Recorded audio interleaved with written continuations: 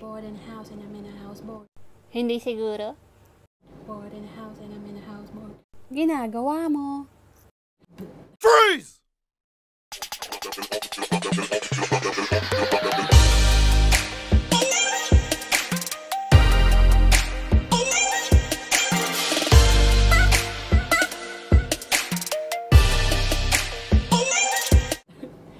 So, hello mga kabebe. I'm Jezebel, your mermaid in the house. Yeah.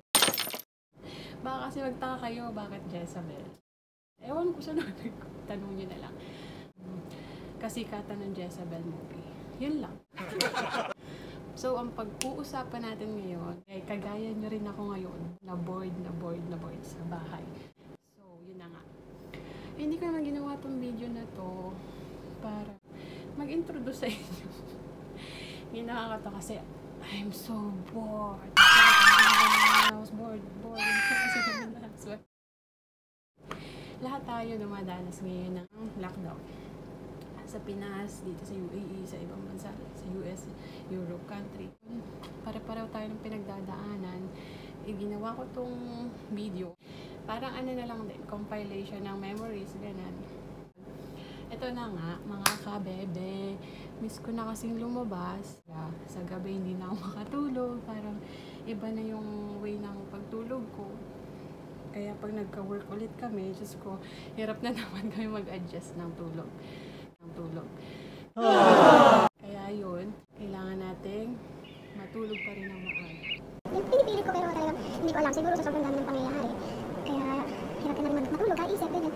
Pero maghanap pa rin tayo ng positive way para makatulong tayo kahit pa paano sa mga nangyayari sa mundo. Like kagaya nito, kahit bored ka na sa bahay, magstay ka lang sa bahay. Malaking tulong yun. Lalo na sa mga frontliners natin. Kasi kakaiba talaga, first time naman natin makaranas ng pandemic. Pandemic. There's coming new normal. Unlike before. Kaya gusto ko ding mag-look back yung mga memories ng nakaraan. Sabi nga nila na enjoy mo lang yung buhay mo. What? Sa ngayon kasi hindi ko naman sasabi makamatay. Mali yun. Enjoy mo lang lahat ng pangyayari ngayon kahit gantong pandemic. Who knows naman, di ba? Babalik din sa dati. Dasal lang tayo. Pray. Always trust God. May plans with God. Well, andito kasi UAE, kaya ang lahat ng nasa look back o picture, mga pasyalan dito. Gusto ko lang din i-share sa inyo, sa mga makapanood nito, or syempre, isisave ko na lang din para sa future kids. Iba na kasi ngayon, nasa millennial, ano na tayo, year. Kaya talagang high-tech na lahat. Nandiyan na yung social media, lahat natawag dito. May-compile mo na. Sa Facebook, Instagram, YouTube, yan na kayo. Umaba na ang ating kwento, mag-upload lang talaga ako ng look back na picture. Pero gusto ko lang din explain kung bakit. Yun yung una kong, actually po, ito yung una kong first vlog ko. Yeah! Sige, vlog na. First vlog ko, yun na nga, look back. Kasi miss ko na nga makapasyal. Pero gusto ko lang sumunod din sa patakaran ng UAE. Tulong mo na lang, stay home, stay safe. Mas maganda magstay ka sa bahay. Yun na lang kasi yung maiambag mo sa kanila. Hindi ka man nakakatulong may financially. Yun, nakadasal, habang nasa bahay, nagdasal ka. Ako pag nagdadasal ako, hindi naman ako puro salita lang.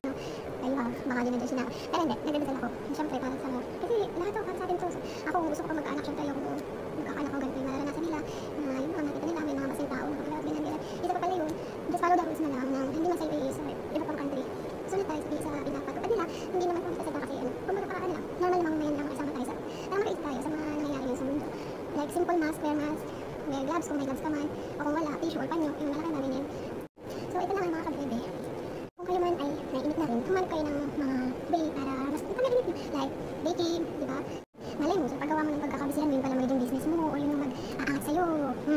Ikaw ba? Yun lang, tips lang, yun. Yung baking, lutuluto ka na kahit anong mandem, ka. Gusto naman yun ngayon, tapos tahi-tahi ka lang kung ano ba, sa libro, ganyan. Basta, ako, ang pinagkakabalan ko, games, joke. Pero hanap pa tayo ng ibang way para magkaroon ng, syempre, income. So, kahit sila sa panahon ngayon, safety first. Para naman sa lahat yan. Yun lang. Ipi-play ko na yung video ng aking look back. Yung mga memories, compilation ko lang ng yun na, mga picture, video. Kasi hindi ko naman siya na-post before. So, parang yun. Kaya inano ko na siya, edit. So ito na nga, mga kabebe. Sige na, ipi-play ko na ha.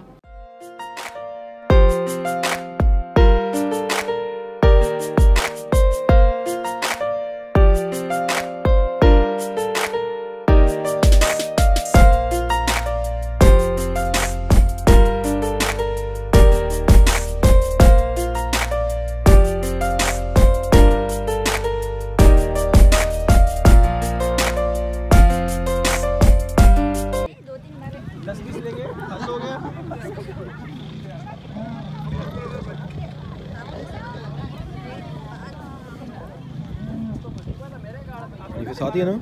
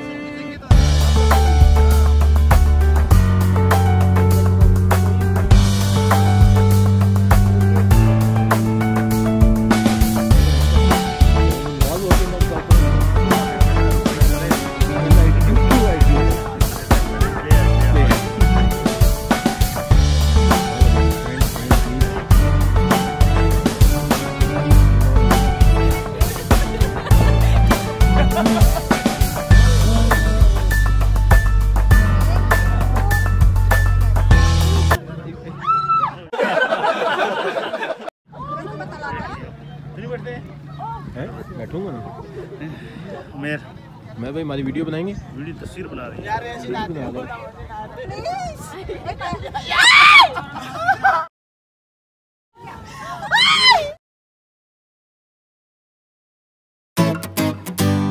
Alam niyo ba na ang camel is doble ang sustansya niya.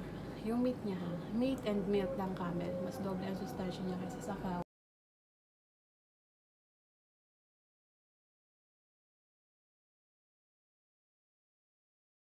Sa mga susunod kong video po, gagawa po ako ng trivia. Basta end of my video, talaga magbibigay ng trivia. So, mga kabebe, let's